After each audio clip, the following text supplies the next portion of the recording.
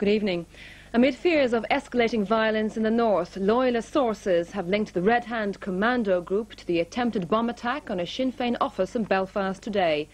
According to the sources, the incident was what they called a measured response to the continuing IRA violence.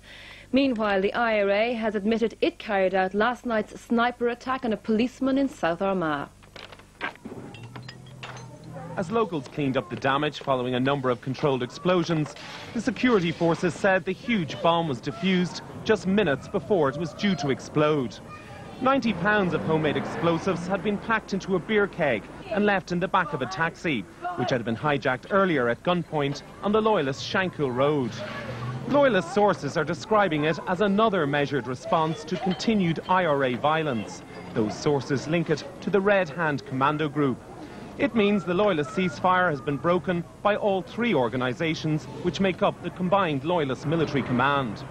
Meanwhile, the IRA has admitted carrying out last night's sniper attack in which a policeman was injured. It happened in South Armagh, an area which the security forces consider too dangerous to travel by road. However, they do mount foot patrols, and the policeman was shot in the leg by a sniper as a joint RUC British Army foot patrol left the well-fortified Forkhill RUC station. His condition in hospital is described as serious but stable. Today, the RUC put on display the £1,000 bomb, which had been concealed on the side of the road near the Ballykinler British Army base.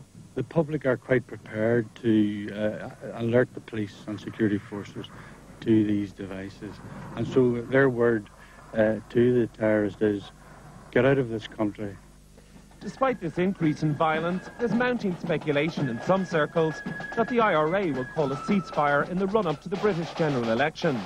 At an Easter rally in West Belfast, the Sinn Féin leader Gerry Adams said the general election had created a chance to reconstruct the peace process. The elections and the new administration taking power in London do create a new opportunity to reconstruct a real peace process. But that cannot be accomplished without Irish Republican involvement. Earlier from the same platform, the IRA read out its hardline Easter message calling for a British withdrawal. Security sources believe the Ballykinler bomb was an attempt by the IRA at an Easter spectacular.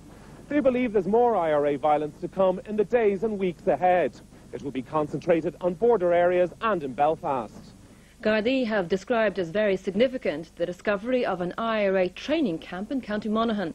Throughout the day, Garda experts have been examining the camp near Scottstown in a remote mountain area close to the border. The training camp was in a remote mountain area several miles from where Gardaí believe this provisional IRA propaganda video was made a few years ago. Acting on intelligence reports which indicated more recent activity in the area, Gardaí from Monaghan carried out a series of searches before locating the camp deep inside an isolated pine forest. This area is so remote we had to drive about 2 miles up rough mountain tracks and then walk about another mile over swampy boggy land to get to this plantation where the training camp was hidden. This hut was the sleeping quarters, and as Garda experts went through it with a fine-tooth comb today, they revealed that the first search of the area had unearthed 500 rounds of live ammunition for a Kalashnikov assault rifle. The second search had recovered a stolen motorcycle, which Gardaí believe was to have been used in an armed robbery, and the third located 3 Barrack Buster mortars. More recent searches revealed the training camp. Not far from the sleeping quarters, Gardaí found the first firing range, where trainees had been practicing with the IRA's horizontal-type mortar, which is fired from the shoulder. The second firing range was underground and designed in such a way that guns could be fired through 2 long tubes from either a kneeling or lying position. Almost 1,000 empty shells showed that it had been used extensively for firing Kalashnikov rifles. Well, it's very significant in that it disrupts their activities in the short term. It prevents them from carrying out the activities that they have been engaged in. And it's also a major morale boost for the local guards operating and policing this area. And perhaps it might save lives across the border? Absolutely, certainly. The journalist Vincent Brown